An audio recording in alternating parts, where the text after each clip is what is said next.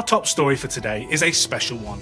Contractor turned author Barry Johns Potter, diagnosed with diabetes, felt betrayed by his own body, so he decided to study the disease himself.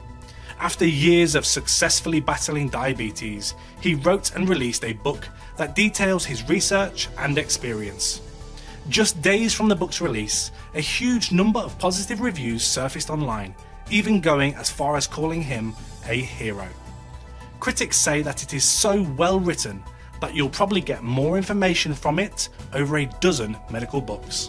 The book, Understanding Type 2 Diabetes, The Chemistry of Diabetes, is available from Barnes & Noble booksellers and from Amazon. For more top stories, stay tuned.